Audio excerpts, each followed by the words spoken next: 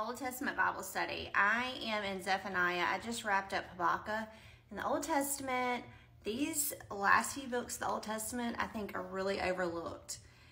When you really put them into context and you do some deep diving about what God was telling these different prophets and stuff, it's absolutely beautiful.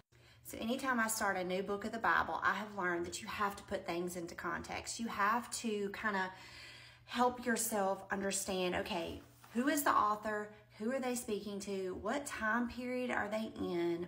Okay, and so Zephaniah is actually, he's a prophet, but he was the grandson of like one of the great kings of Judah, okay? And he was actually at the center of the like political and religious world of Judah at this time. This time period is covered from 605 BC to the end of days, okay? And this book actually mentions the day of the Lord more than any other Old Testament books. So this is important, and it also clarifies the fall of Judah, that the day of the Lord was near, ending with the blessing of God's presence among his people.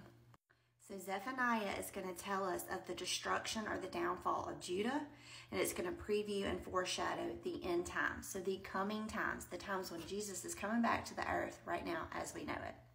So I'm going to be breaking this down little by little each day. So if you want to join me in this, make sure you're following along. I'm going to share a little each day, and I also hope to post it to my YouTube channel. But join me as I study Zephaniah.